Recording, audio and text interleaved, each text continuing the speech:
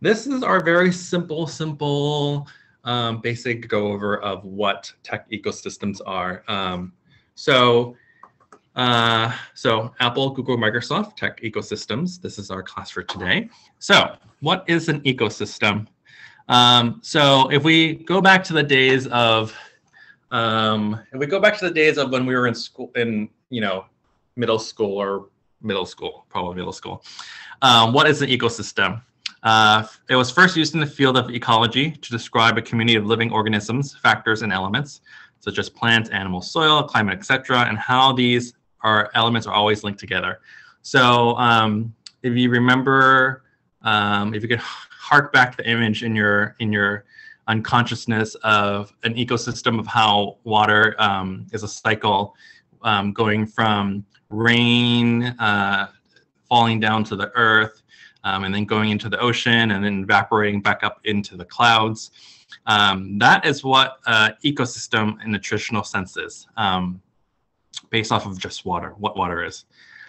So we have taken this term, or the industry has taken this term, and added the word tech in front of it. So a tech ecosystem.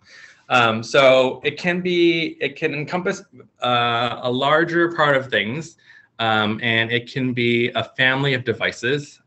So hardware devices such as phones, such as tablets, whether it's an iPad or whether it's I'm trying to think of another tablet now. iPads, or it can be an e-ink reader like a Kindle. So those are devices, or a laptop or a notebook. And then from that, we also have applications, whether that's something that's on the device itself, whether that's the Gmail app or the YouTube app, or your messaging or iMessage app. So the hardware, like I said, it's phones, and the software. So within this, there's usually two mainstream thoughts, whether it's a closed system or an open system. Closed systems we have is what a very famous one, I'm sure the majority of you do know, is Apple. They are very good at what they do because it's a closed system. So basically, so an iPhone, Apple Music, iPad, FaceTime. They have applications and devices, so hardware and software, and they work seamlessly on their devices. So for example, you can't use, so FaceTime is a software or an application, and I cannot use it on an Android phone because the Android phone is not part of their system or their ecosystem. They integrate it themselves so that they control every aspect of it, and that makes it great for the user. So I'm going to go to the other side, the flip side, like an open system, like Android is, you can use different types of application. So for example, do you guys remember when the first Mac computer came out a long time ago? And at the same time, Microsoft was coming out as kind of like a parallel of software companies coming out.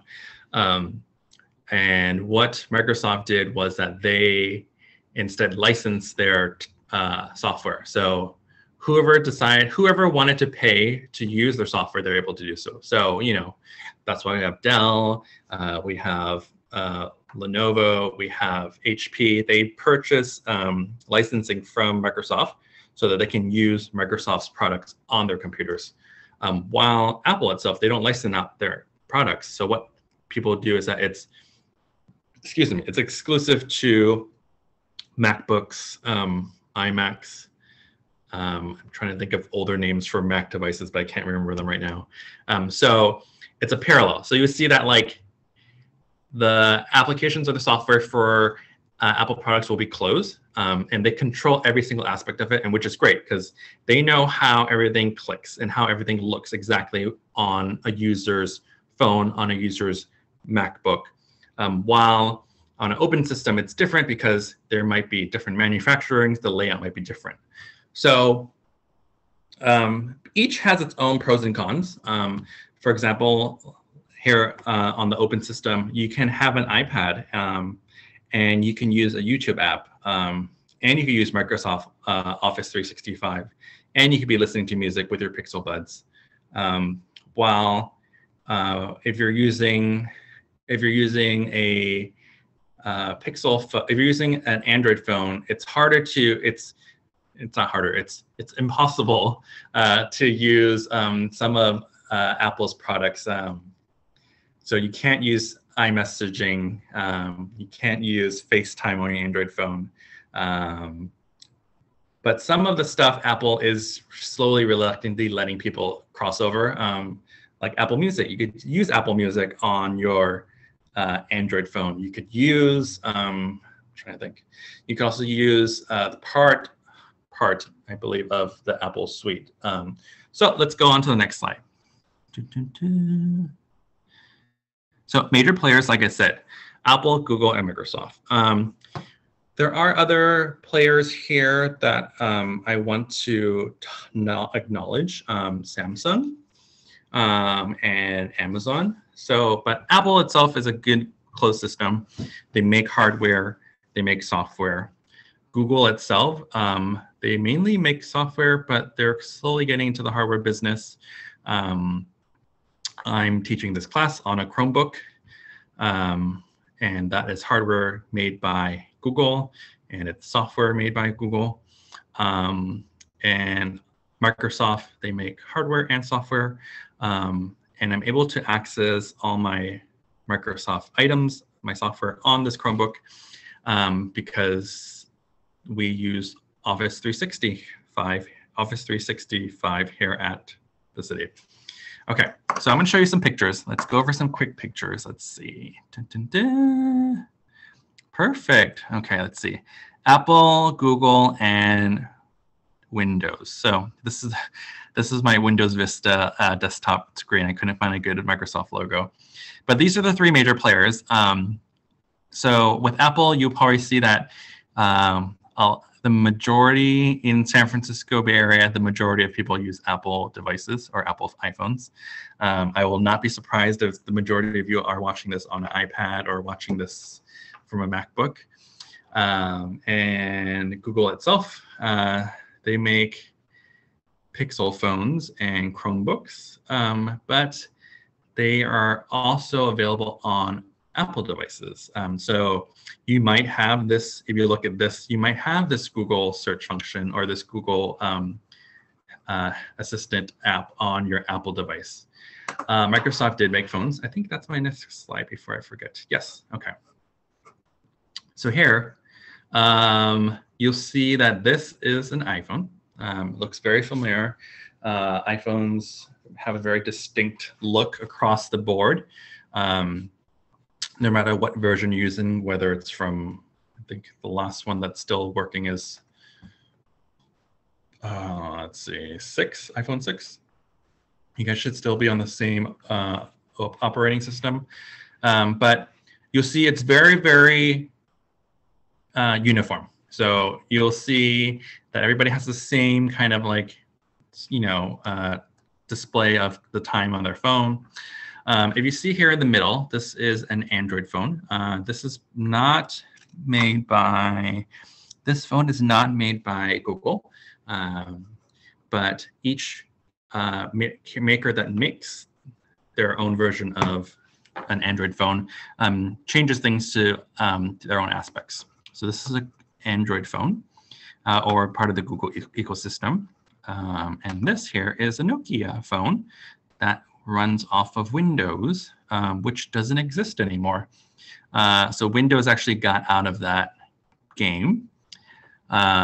They decided that it's not a viable method for them.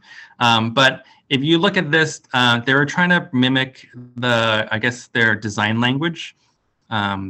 So of design language of their, what was this, Windows 10? Windows 10? Where everything was, no, Windows 8. Was it 8 or 10? I can't remember. But there was, remember one window operating system where it was all just, you would open the start menu and then you just see tiles and you would click on the tiles. But you'll see companies come and go with different devices. It was kind of like if we hark back to the days of when we had Blackberries and then Blackberries went away and they're kind of coming back, but nobody wants them. So companies will decide what they want to do with their devices. For example, here in the middle, this is an Android phone. It's just like the major player for Android phone is what we have Samsung that makes Android phones. And we know recently LG, which is another Korean company, announced that they are pulling out of the mobile phone market. So they're not going to make mobile phones or Android phones anymore, or phones in general. So, you know, it leaves Samsung and other companies such as Huawei, which doesn't exist in America, and, you know, a Google Pixel made by Google itself. Let's see. Dun, dun, dun. I'm going to exit my full screen really quick. I want to see if there's any chat questions popping up because I can't see it on my full screen. Let's see. Dun, dun, dun. I see. Doug, will you address juggling devices from different platforms, Mac, laptop, Android phone? Yes, we'll talk about it in a bit. Dun, dun, dun. Okay, let's see. Let's talk about it in a bit. Let me finish that. Okay, let's go back. Dun, dun, dun. Okay, so here you'll see that this is, I kind of did screen grabs so you can see. I realized that even within talking myself, that a lot of times we might use things interchangeably, and that what happens is that then people start getting a bit confused, which is fine because I get confused too about it, so don't worry. So here, I kind of kept this in the order of what the first slide was. So everything here on the left will always be an Apple product. Everything in the middle will always be a Google product. And everything on the right will be an Office or Microsoft product. So here, you see that if you have an Apple device, you see that this is what you usually have on your device when you buy it. It's like, sorry, on your MacBook. You probably don't have this on an iPhone. You'll see Pages. You'll see Numbers, you'll see Keynote. So this is kind of what the app will look like, depending on what version of the operating system for an iPhone or a MacBook you're running. It may or might look a little bit different. And then this here, if you have used Gmail or if you have a Google account, you'll see these icons, and they might be very familiar to you. Mail. You can see the M here, but this is an older logo. Calendar, this is also older logo, but this is their calendar. Google Drive, Contacts, Google Docs, Google Sheets, Google Slides, or just called Docs, Sheets, and Slides. So this correlates. Oh, let's go over one more. So, and then this is something what might be more familiar to people who are working, have worked in a traditional like office setting, because you'll see like Microsoft Word, Microsoft Excel, Microsoft PowerPoint, Orange PowerPoint, Microsoft Outlook, OneNote, Publisher, Access. So when we're talking, we like to drop things also off. So instead of saying Microsoft Word, you just say Word, but then Google Docs is also just Docs or Documents or Docs, which is also then just Pages in Apple. I personally have not seen that many people use Pages, which is Apple's word processing application. I believe I was having a conversation with Michael. Michael says that people do use it, and he's seen people use it, which is wonderful too. But these three things are basically the same, have the same outcome. They help you put your words onto a document or onto a sheet of paper. You could see Word, Doc, and Pages. And then here, this next one for Apple will be Numbers. You'll see these bar charts or bar charts. Numbers, which is the same thing as Sheets, and which is the same thing as Excel. So we call Excel. and then we also might call it a spreadsheet. But then sometimes people get confused because it's also simplified as just sheets as the Google app. But in the Apple world, it's called numbers. And then here for the last one, Keynote. So a Keynote, this is like what Apple has every year when they announce fancy new devices, the Keynote. This is the same thing as Microsoft PowerPoint, which is the same thing as Google Slides. So you access these things differently. So remember how I said Apple's a closed system? So if you usually don't have an Apple device or an Apple ID, these things, actually no, if you don't have an Apple device, these things are usually closed off to you. While you could still use any of these Google items here, totally for free. There's no charge to use these, but there are more functions to the Microsoft suite of items and the Apple suite of items. So like I said before, going back to Keynote. So PowerPoint itself, like I'm presenting this actually right now on Canva, which is not a Microsoft, Google, or Apple product. It's just a standalone web-based product. So I'm teaching this all off of the internet. So it's not tied down to one device or one ecosystem. Let's go next. Okay, so this is an example of each one. It may or may not look familiar. So this here on the left, you'll see that this is very Apple-esque because it is Apple. You'll see the familiar red, yellow, and green. This is what a Pages document would look like.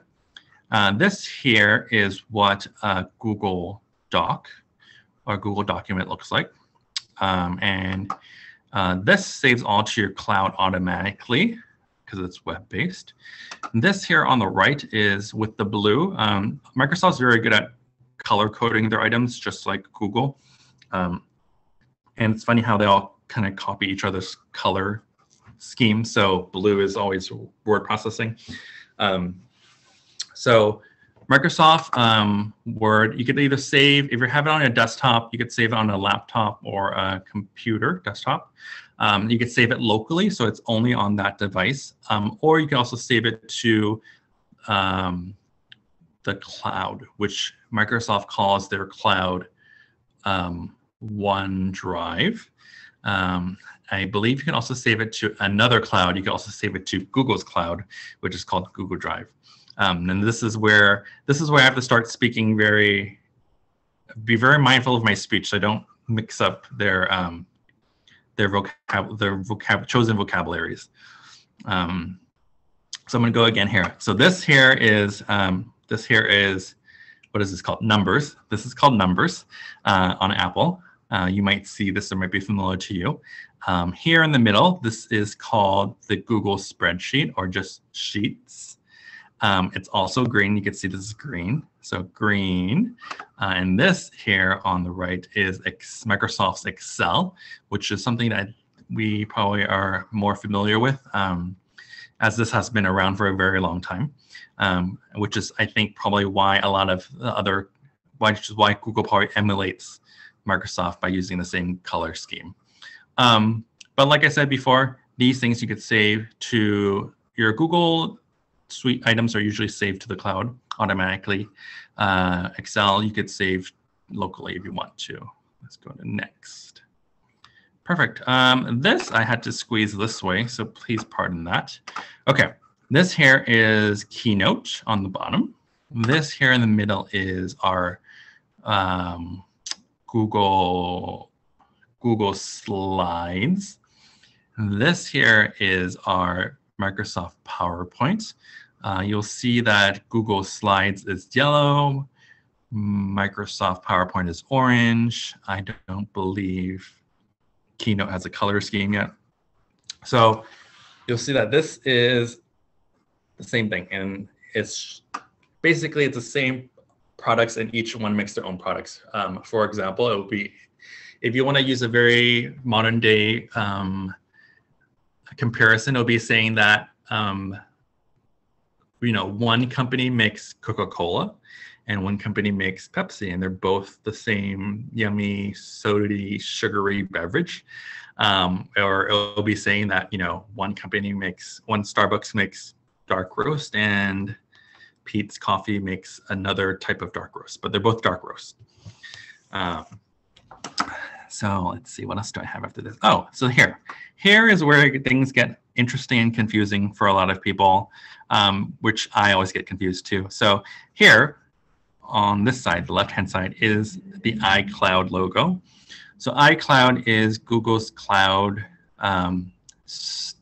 where you would save your files, where on Apple devices, you save your contacts, your iMessaging, everything that is linked to your Apple ID, you get saved to this magical cloud, or you don't have to save it to them, and you get to keep everything on your iPhone. And here in the middle is the triangle of Google Drive. So Google does not call their cloud a cloud. They call it Google Drive. So everything goes in there. And here on the right is the OneDrive. OneDrive. OneDrive, yes, OneDrive. Microsoft OneDrive. And this is where all the Microsoft, if you ever want to save things to cloud, this is where it is. So before let me back up and what is a cloud? Things in the with technology, before we were so connected to the internet, everything could be saved onto your computer. That's very traditional. Like you could save, file, save on your desktop, and it lives there on your desktop, right? Or you have, and if something happens to that computer or that desktop, one day you spill a coffee on it, you cannot get that, and your computer doesn't turn on anymore, then that's kind of the end of it, because whatever you saved was saved onto that desktop and it's stuck there. Unless you're able to fix it, then you'll be able to retrieve that document or that file, or whatever it is.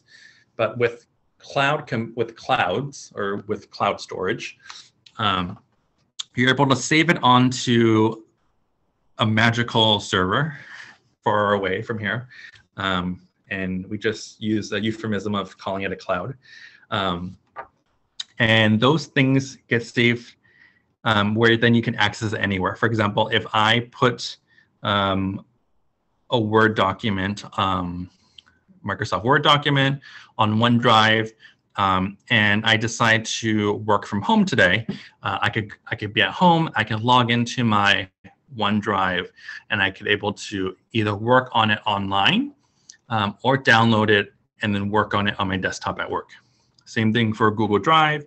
I believe for iCloud, yes, depending on the device that you're opening it with. So it's kind of thinking of saving things locally versus saving things on the cloud. Both have its good and bad points.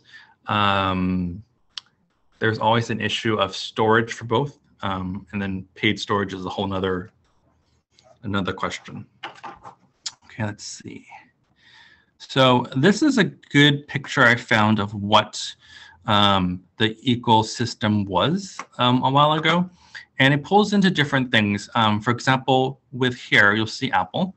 You see that it's not just about their devices and software. So Apple, they have Siri, iTunes, which doesn't exist anymore. It's Apple Music, Apple TV. HomeKit is the products of things that you can use online. That attach. So for example, like when they have smart plugs or devices that turn on based off of your location. Apple Watch, iPhones, Macs, MacBooks, Apple Health, Apple Pay. So this is all their product things that they have that people know. And then if we go to the next circle, the green circle, this is Google. So you see that every ecosystem has their own version of an item. Excuse me. And depending on who you're using, some of them will talk nicely to each other and play nicely with each other. For example, like if you're on an iPhone, you can access Google Drive. you could download a Google or GPay or Google Wallet. You can use YouTube Music. And if you're on Apple, you could also use, oh, Microsoft Wallet doesn't exist. You could use these products on an Apple device. This is an older, I took this from a blog. But if you're on a Microsoft or Google device, that's kind of harder this way. So open, open, close system. And now let's go to the questions. I think I'm going to take questions from Michael, who's been moderating the chat first. So Alan, there was a question on one of the slides. There was 2 numbers in like the Apple OS window. What were the 2 numbers? The Apple OS window. Let me go look at that really quick. Let's go. Let me share screen and we'll look at it together. Let's see. Dun, dun, dun. The 2 numbers. Apple OS screen. The 2 numbers. This one. Okay. So, sorry. Do you see this? Yeah, this is covered too. Basically, it's just, this is a fancier logo or an older logo when it was a 3D logo. And then this is their logo as it is. Most likely we see it on an iPhone. I'll show you this right now. Let me show you this. Oops. Let me show you this on the website. So this is Apple's website. Their suite is called iWork. So here, this is their logo numbers. It's the same thing. It's just that if you realize that the design aesthetics of the world has become simpler. If you really think about the newspaper USA Today, how it used to be an actual globe and now it's just a blue circle. So it's kind of the same thing with that. How we went from this, or it's here where it has like bar graphs coming out of the numbers page or the numbers to this green thing. So it's the same thing. That's why there's 2 numbers. You'll see that it says numbers twice. It's just the same app, just an older app design of that. Hopefully that's kind of okay. Let's go with the next question, Michael, hopefully. Oops. So there's a question on like the monthly purchase of iCloud. Does it go to my MacBook or my iPhone? Okay, let me try to find you guys. Okay, here it goes. So your iCloud is attached to your Apple ID. So I'm gonna open this really quick. You guys see my desktop, right? Perfect. Okay, so I'm going to type in iCloud. So as long as your Apple ID is on your iPhone and on your MacBook, that will go towards the same thing. You share it across all your Apple devices. So, yeah. So here, you'll see the picture of the 3 devices that Apple is showing. As long as you are logged into the same Apple ID, you'll have it available on your iPad, your iPhone, iPhone here, same thing, MacBook, iPad, iPhone. So as long as you're logged in with the same Apple ID, they will know it's you, and they will make sure you get that paid space. Perfect. Is there another question, Michael? So Trying to read them too. Do you have any comments on LibreOffice, like Writer, Calculator, and Impress, like on the Linux platform? Oh, I don't. I actually don't use any Linux Office suite items. I also do know that, I'll tell you this, for people who, there's a whole set of free Office suite items that's not Google, like LibreOffice. You could use that too. It's totally free.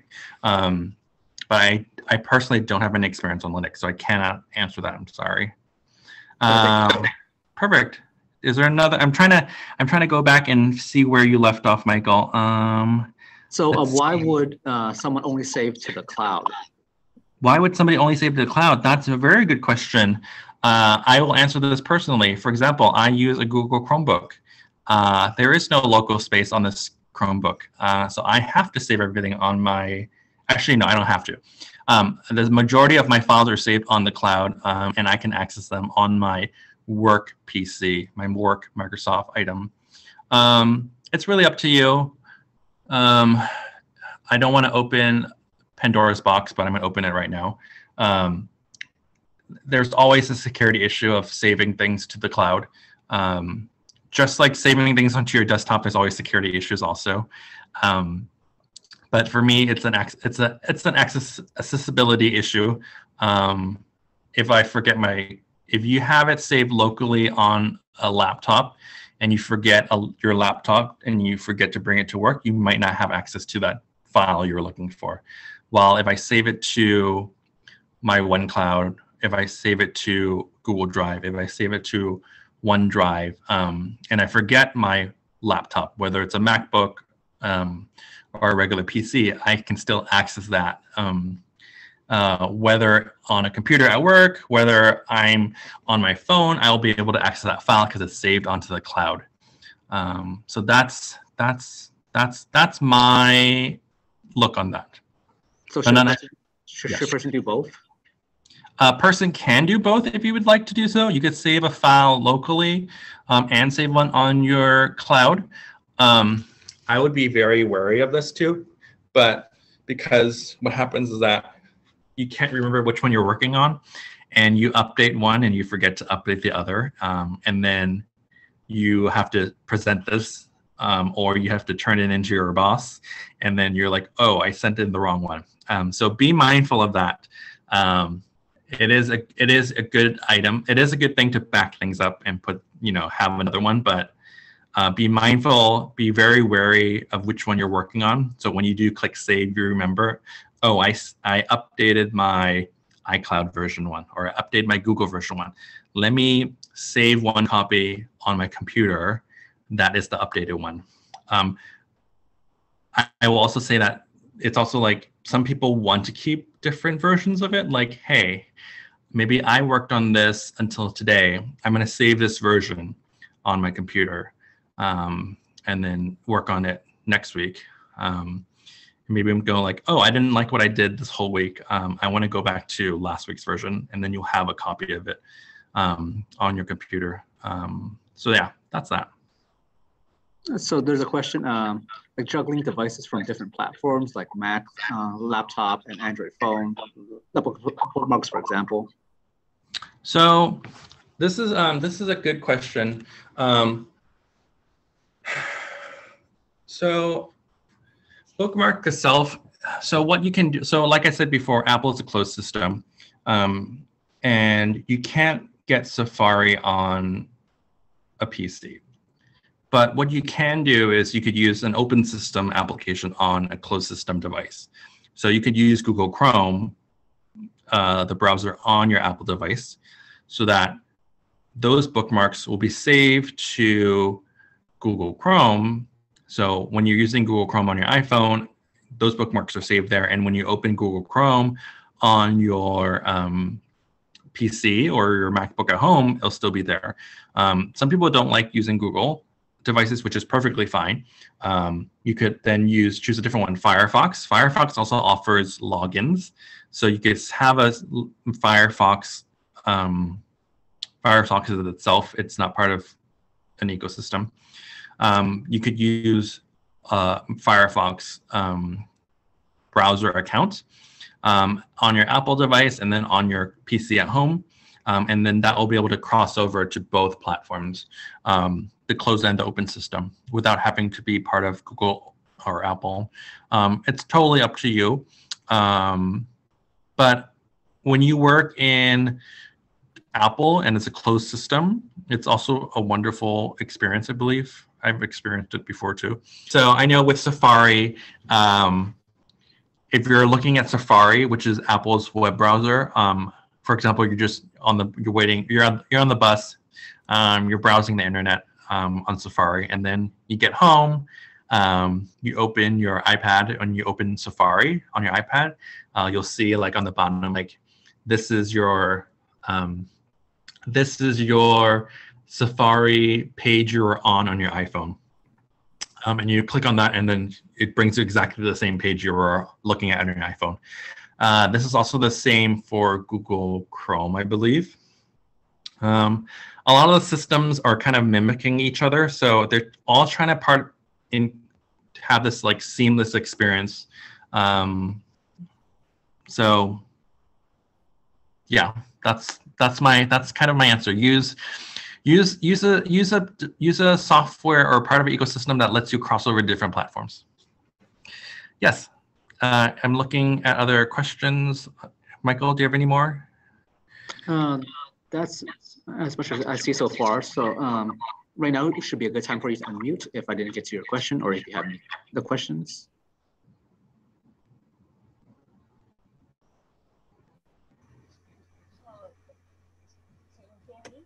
Oh, I hear somebody. You're kind of light though.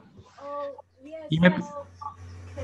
Yeah, my name is Inan. Is that clear now? Yes. Can you go a little closer to the microphone? I did. Okay. So probably have background noise. Yes, if you can hear me.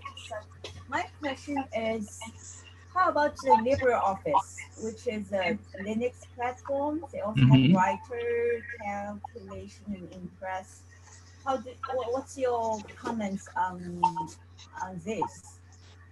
So I don't have any comments actually, because I haven't used the Linux Office suite. I stay within Office 365.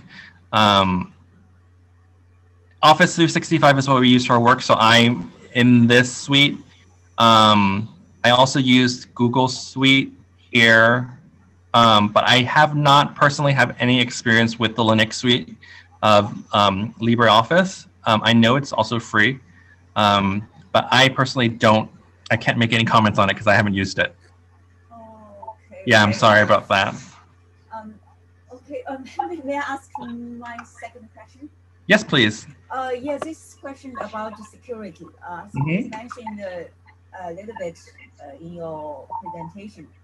How, after we upload the files to the cloud server, like iCloud or Google, how secure is the files saved in the cloud server? And after you upload, you are not ownership of your files anymore, right?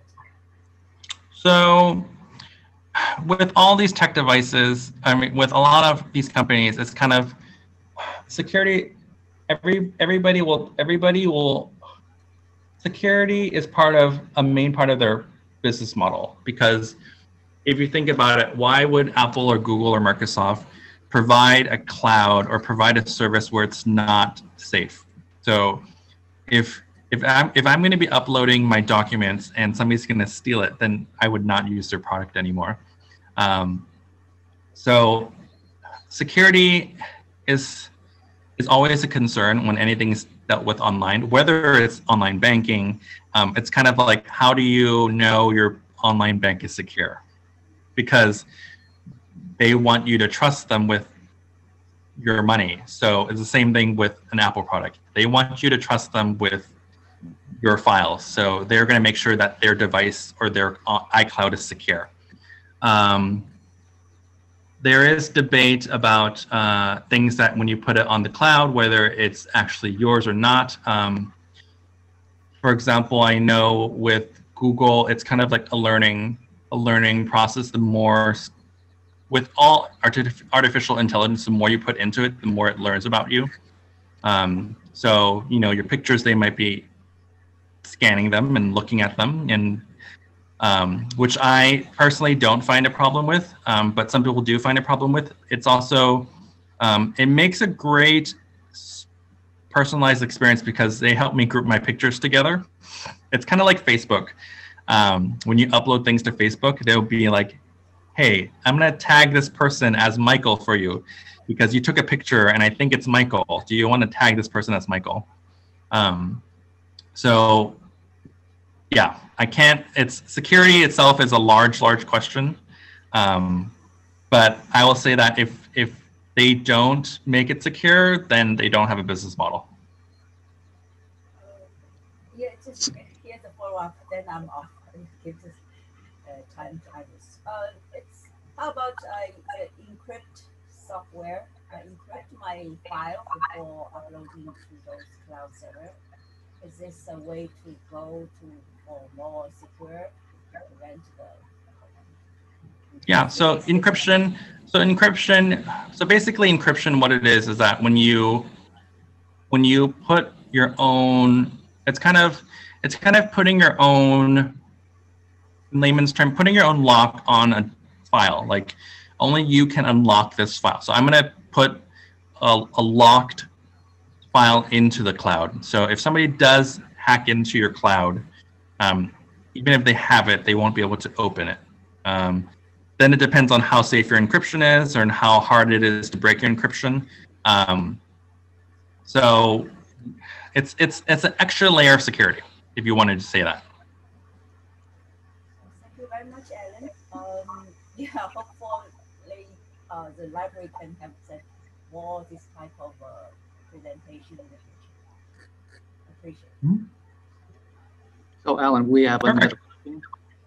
Does the library have anything that could help like our users kind of stay up to date on like technology devices or like softwares? Yeah, I see. I see you're here from Robert. Hi, Robert. Thank you. So I would continue. We usually have various different types of programming. We have, whether you'll see me, you'll see Michael. We teach various topics, whether it's sort of, Google Photos, but staying up to date with tech devices. There's a bunch of resources on our website, sfpl.org. I would use, I was going to say Linda, LinkedIn Learning. There's a lot of resources that are free with their library card, whether it's Gale courses, whether it's Udemy, whether it's LinkedIn Learning. They will go into depth about these items, whether it's an encryption. There's classes on encryption. What is encryption? So those will go into a much deeper depth because it's a multi-hour course, and they will go over with you. And how do you stay up to date? How do I stay up to date? Personally, it's part of, for me, Google News, reading the news, and it's also part of being interested, I guess. For me, I will keep up more with Android devices. I personally use Android. My family uses Apple devices, so I kind of have to be updated on that too, because my parents will ask me, like, how do you fix this? And I'm like, I don't know. Let me read about it. So having a sense of, I guess, having it around you. I read the news. There's a bunch of like different tech blogs, whether they'll focus just on like iOS software, or they'll talk about Apple hardware. That's how I keep up to date. I see something that just popped up. Let's see, numbers tutorial in the library. Let's look at the screen. Are you guys looking at my screen? Michael, nod your head yes, or no? Yes. Okay. Let's look at, I'm going to look at sfpl.org. I'm going to see if we actually do have a numbers tutorial, because that's the first question I've actually heard of that. sfpl.org. Go to our website. Perfect. Okay. Let's look on this together. Let's look for a numbers tutorial. E-learning. And then let's go to LinkedIn Learning. Get started. I'm going to see what is my library card number, and I don't know that off the top of my head. Let's do another one then. Let me just do this. LinkedIn Learning. Apple numbers. A lot of time, the funny thing with ecosystems is that they like to put their name in front of it so people don't get confused at what it is. Let's see. Oh, there is. So LinkedIn Learning does have a numbers essential class. So you could ignore this. It's free with your library card. So go to the SFPL website, log in, and you should find this numbers essential class free with your library card. Let's see. Learn everything you need to know and analyze and present data with numbers, the powerful spreadsheet application built into Mac OS. So if you choose to use numbers, they do have courses available. I strongly recommend LinkedIn Learning. It's free with your library card. How long is this course? It doesn't say how long this course is. It should be near the middle. Or you might not be seeing it because you're not logged in. Yeah, I'm not logged in. That's probably why. But this is a class that teaches you numbers. I would, yeah, that's that.